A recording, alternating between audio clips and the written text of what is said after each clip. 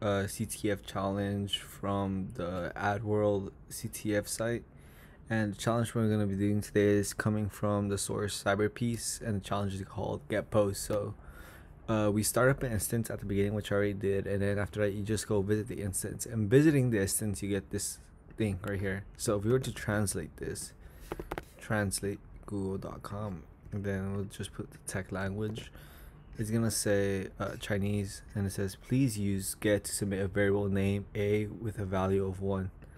So if you didn't see the previous videos, we could either use burp, curl, or we could use the Chrome network tab. So in my case, I'm gonna use the Chrome network tab and then resend this, and then I guess we'll click right here and then press resend, and then what is that again? So please use the get value submit variable name a with a value of 1.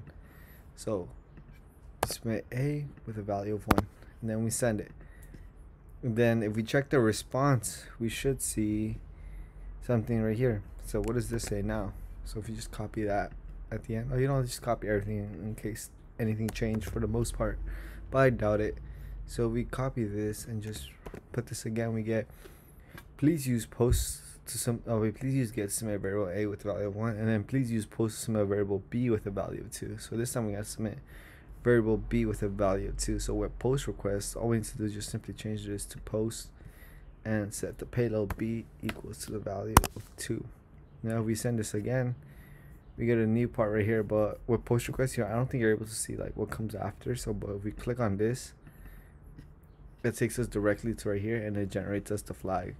So this was simply just manipulating, I guess, the get and post request to get our flag. So I guess a little bit of understanding how web requests work. So we just submit this, we get congratulations, you answered the question correctly, and we solved the challenge. But yeah, that was about it for this challenge. Just mostly knowing how to understand how to manipulate certain variables to get the answer correct. But yeah, that's about it for me. Hope you guys learned something to say, and I'll see you guys in the next one. Peace.